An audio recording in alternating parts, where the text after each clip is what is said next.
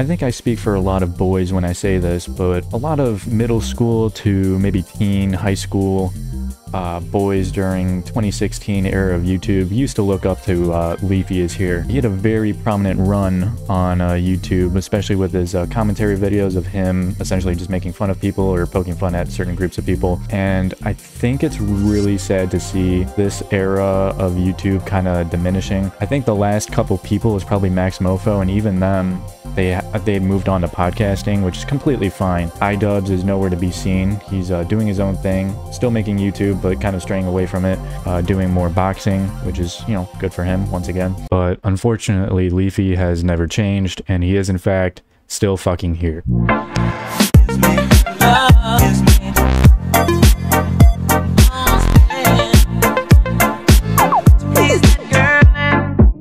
Leafy truly has never left. He has always been here. I think people have just neglected him. Being blacklisted on YouTube definitely kept him out of the limelight, but with many things such as cockroaches or ants or spiders, they always fucking manage to come back. No matter how many times you squash them, they will come back. Now, no hate to Leafy. You know, I take a lot of idea and inspirations from him, especially with my surfing videos, and I typically don't have a filter. You know, I say what I want to say, but to a certain degree, what I say is normal. What Leafy did differently was essentially ruining his reputation as a human being, and any job offer that has ever been given to him has just been fucking shoved into the depths of fucking hell at this point. But recently, if you haven't seen this picture for some reason, or just aren't on Twitter or fucking X, whatever the fuck you want to call it at this point, Leafy posted a face reveal for 2023 for the second fucking time. Why did he do it a second time?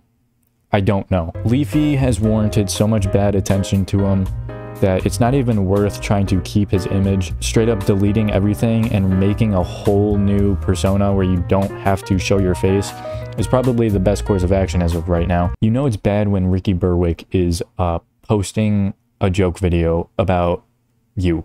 I want to fondle your facial hair. Why would you want to warrant this type of attention? Leafy definitely had one of the best runs on YouTube that anyone has ever seen. But it warranted so much bad attention that he has somehow embodied the person that he used to make fun of. It's actually kind of sad to see a YouTuber that was so highly praised become the bottom of the barrel internet meme. It's like growing up with someone from middle school and seeing them fall into the depths of fucking hell in high school. He used to have a glow in his face. He used to be happy. Look at this young man. This is a happy boy. This is YouTuber making hella money, doing what he wants, and then it somehow turned into this. What the fuck is this? Now, when I first saw this, I couldn't tell if it was a joke. Maybe it's photoshopped, maybe it's not, I don't know.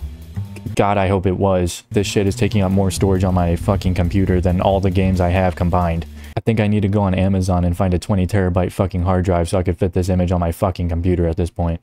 Now, if you thought this entire video was going to be about that picture, then you are sadly mistaken, because Leafy truly has never left. What I mean by that is that he has not changed like the people that I mentioned earlier. Unlike iDubbbz or Max Mofo, where they strayed into different forms of media, even Filthy Frank, for example, they have grown as human beings and realized how much that era of YouTube was not good for them. They are warranting so much bad attention to themselves. And I really want to show this little clip from iDubbbz. It's from his interview with Anthony Padilla. Another thing that ended up kind of guiding the path a little bit, I did not like the interactions that I had with fans. There were quite a few human beings that I interacted with. In person? Yeah, in person, that just sucked. iDubbbz has grown as a human being, but somehow Leafy is still the 20-year-old making fun of people and certain groups of people, but he's amped it up by like 7 million. Now, a lot of these comments I can't show because it's some of the worst fucking comments I've ever read in my life. Take this one, for example. You know, by all means, you can have your own opinion, but you can clearly tell that he is trying to do it for attention rather than entertainment like he did on YouTube. Obviously, to some degree, I'm sure he does mean some of the things that he says, but calling yourself the Hitler of the LGBTQ community, you're doing it for attention. He is still living in the 2016 era of YouTube, but without YouTube.